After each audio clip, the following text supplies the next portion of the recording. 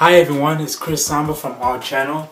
I hope you're having a great day. So today I want to share this amazing app that I have been using called Pensoul. Not Pencil, but Pensoul. Pensoul is an app for artists like you and I. The app is very easy to use for beginners and for advanced artists. What I love most about this app is the fact that it has artistic vector brushes that maintain smooth lines even when you zoom in to 1 million zoom.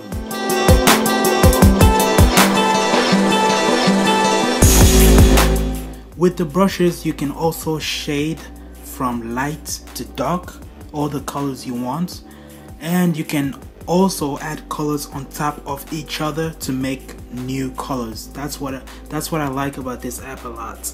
The app is very amazing. It's very easy to use.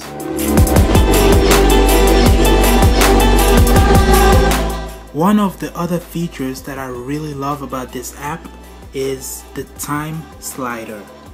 Now the time slider allows you to go back to any point in your drawing history to review or edit your sketch, which I think is really brilliant and smart.